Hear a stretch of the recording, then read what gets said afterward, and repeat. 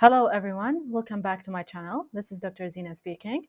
Today we'll be talking about what is the uses of cinnamon in dentistry.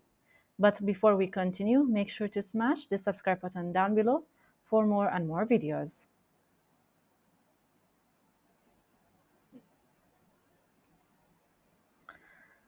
Starting with what are the advantages of cinnamon? It is antimicrobial, so it will kill bacteria inside your mouth. Because it kills the bacteria, so it provides a good breath. And as well, it is anti-inflammatory. So if you have gum inflammation, it can reduce the gum inflammation. And it contains 80 milligrams of calcium, which helps strengthen your teeth in order to not develop any more caries. But in addition to the advantages, we have also disadvantages for cinnamon.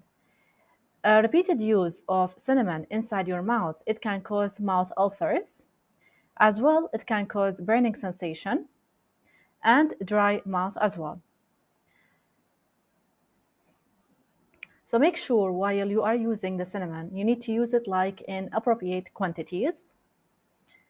Avoid bulk quantities of cinnamon because it can cause these disadvantages which I mentioned. Now, how can you use the cinnamon? The cinnamon, you can use it as a mouthwash, as you can see in the picture.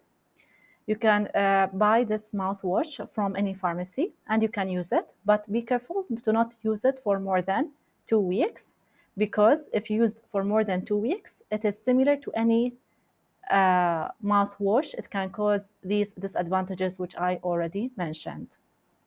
And can you brush your teeth with cinnamon? Yes.